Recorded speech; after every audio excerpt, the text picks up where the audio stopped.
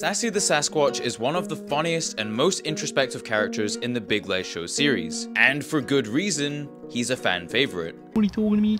However, many fans of the series aren't aware of what his origins are, or how he can seemingly manifest whatever he wants at any time.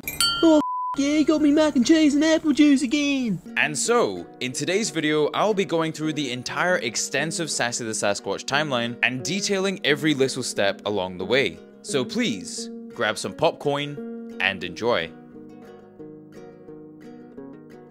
Sassy's story begins as he is greeted by aliens. However, Sassy isn't content with just saying hello, as he wants to explore the dinosaurs, and forces his way onto the aliens' UFO, with the spaceship eventually crashing back in prehistoric times.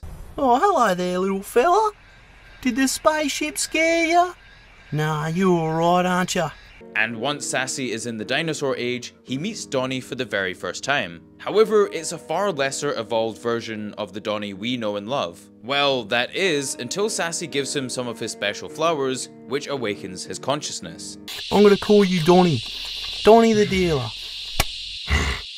When you touched me just then, I remember. And boy oh boy, is Sassy awakening people's consciousness a key theme in his timeline. After meeting Donnie, the pair go to the top of a mountain to watch a comet hitting the Earth. However, one thing to note at this point is that Sassy is practically invincible. And as a result of this, he sleeps through the entire meteor and the reshaping of Earth as we know it. However, one thing that isn't invincible is Sassy's scissors. Oh no, my scissors! Happened again. At this point, Sassy meets Owly, who warns him not to go out to sea due to the torrential weather. However, Sassy responds with a brilliant impersonation of Bear Grylls. I'm going to take my chances out at sea and hopefully find more land where I can find some more protein and vitamins. And once Sassy is out at sea, he once again shows us his incredible ability to make friends, as he catches a ride with what appears to be the Loch Ness Monster, who Sassy refers to as Long Neck 2.0. And for some reason, I don't know why, I just always found this incredibly funny. Sassy once again gets into a confrontation with the aliens. However, this time he's dragged to Roswell, New Mexico in 1947. Of course, a brilliant reference to the alleged alien crash in real life at the same time in the same year. And while Sassy is in Area 51, he introduces the interrogators to the iPhone before going downstairs and introducing himself to Wayno. Do you smoke weed? Smoke it, eat it, grow it, buy it, sell it. Okay, so this is just a little bonus one, but I think Sassy might be the first ever person to successfully kickflip a penguin. And of course, then smoke a joint with him afterwards.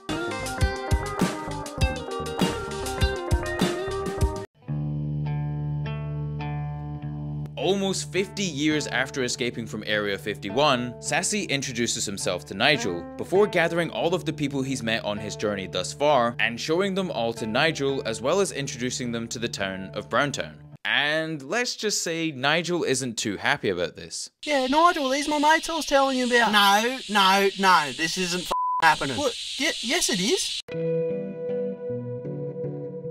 Before Les is introduced into Sassy's universe, we can see Sassy as well as the rest of the Sasquatches in the Mike Nolan Show, partaking in their favourite pastime, which, of course, is taking every substance under the sun. However, this is pretty much Sassy's only involvement in the Mike Nolan Show, and Sassy's timeline after this has far more involvement with Les. In most of the Big Les Show Season 1, Sassy serves as a funny side character to Les's shenanigans, often finding himself down at the volcano bong with the rest of the Sasquatches, or providing the show with some comic relief with his one-liners. I saw it! It was the bloody teenagers. You just told me you did it. Shut up, Sassy. However, Sassy's first major role comes from Chuma Island 1, where we learn what happens to Sassy if he doesn't smoke a joint for an entire 20 minutes. You alright, mate? I'm freaking out. Oh, quick, have that, mate. How you feel? What are you talking to me? during season 2 of The Big Les Show, Sassy forever etches himself into the subconscious of Les, as well as in the hearts of all the fans, by giving him a chicken wrap with some very special ingredients. Vodka sauce, Bam and the dirt is gone, Ajax spray and wipe, some chicken and cheese, all wrapped in a tortilla.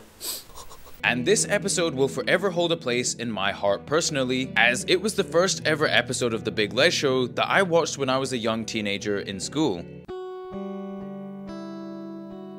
However, it's not all fun and games for Sassy the Sasquatch in season 2, as Sassy goes to prison for the very first time for having just about every substance under the sun in the back of his car.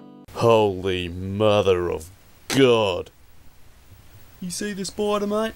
And after a short time in jail, Sassy becomes an incredibly helpful character, as it turns out that Sassy Foods, although incredibly toxic to consume, is an incredible source of spaceship fuel, as well as a brilliant way to kill tumours, which is seen in Attack of the Tumours Part 2. Went a little bit overboard on the ketamine on this one, mate. Enjoy.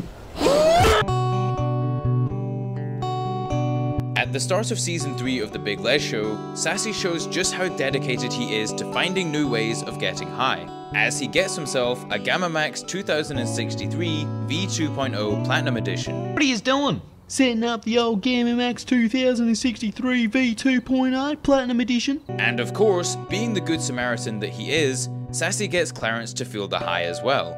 However, it isn't just Clarence that Sassy encourages to get high in season 2, as Sassy gets Quentin to smoke his very first ever joint. And funnily enough, this is something that gets brought up in one of the latest episodes of the Donnie and Clarence show.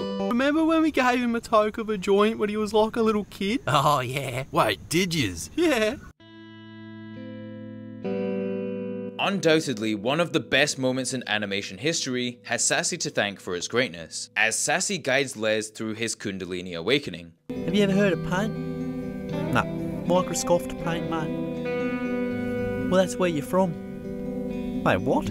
And this all links back to Jarrad Wright, the creator of Sassy the Sasquatch and the Big Les universe, who wrote this scene to talk himself through his own Kundalini awakening. And he wrote Sassy as his inner conscience that was telling him how to navigate his emotions. And as a result of this scene works so well as it's brimming with authenticity, with Sassy telling Les to think for himself and manifest what he wants into existence. Right now you're outside the box, but you're also in the box at the same time. It's confusing, I know, but only you can make sense of it. Ultimately, this scene has impacted many people's lives, including my own, in an incredible way, and serves as a testament to just how spiritually lifting Sassy the Sasquatch is as a character. And so, Sassy, after having a busy season 3 and Chuma Island 2, mostly takes a backseat for season 4, as the storyline pivots more towards Les and his adventures with Taipan Pete. However, during the middle of season 4, Sassy introduces Les to the secret Sasquatch Society, and boy oh boy, is that a lot of S's. And this society is a place where Sasquatches can come and speak their minds, without any worry of being spotted by humans. And of course, with all his lettuce being smoked, the devil himself shows up to this function.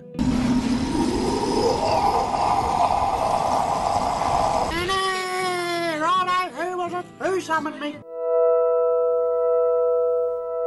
Chuma Island 3 takes Sassy on a journey unlike any other on the series, as Sassy and Donnie get trapped in an alternate dimension where they talk to John Lennon. Try this, Jono.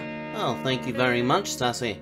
It's always great to get a little high with your friends. And all of this happens before Sassy and Donnie go through a tiny door that leads them initially to the first dimension. And then, after that, transforms Sassy into real life, where he hitchhikes a ride from Jarrad Wright's real life brother before smoking a joint and being transported back into his timeline.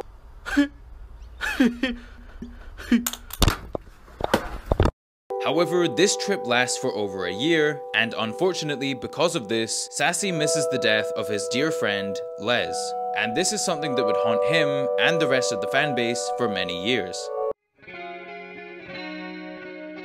And 6 months after his year-long trip, Sassy is seen kicking the footy with Donnie in Mike Nolan's Long Weekend. And honestly, this is just a really wholesome moment where all of the characters are having fun together for the first time since Les's death. And of course, it's a great opportunity for Sassy to put his penguin skating into practice.